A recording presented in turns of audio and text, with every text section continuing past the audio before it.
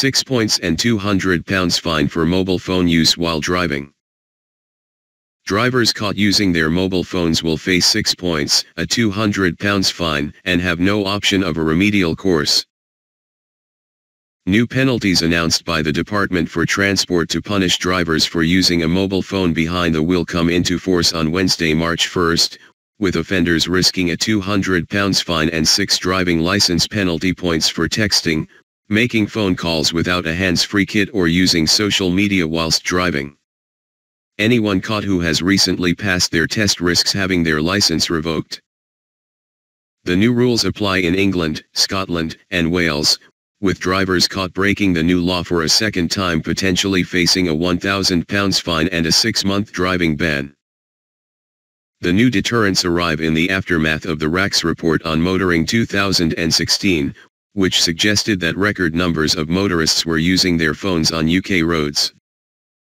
It estimated that 11 million motorists had admitted to making or receiving a phone call in the 12 months prior to the report, with a further 5 million taking photos or videos while driving. It has prompted a substantial increase to the current maximum sanction of £100 and 3 license penalty points, and has renewed the effort to highlight the dangers posed by using a phone whilst driving. The research conducted by the RAC also discovered that attitudes to mobile phone use behind the wheel has relaxed over the last couple of years, with those saying it was acceptable doubling from 7% in 2014 to 14% 2 years later. The percentage of people who are comfortable checking social media in stationary traffic, at the lights or in congestion has also risen, up from 14% to 20% over the same period. A third of drivers surveyed admitted to using their phones to take calls without the aid of a hands-free system, while 1 in 5 conceded that they'd sent a text, email, or had posted on Facebook, Twitter and Instagram. This behavior was most prevalent among drivers aged 17 to 24.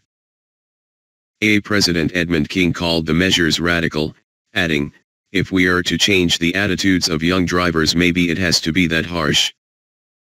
PM condemns phone use while driving.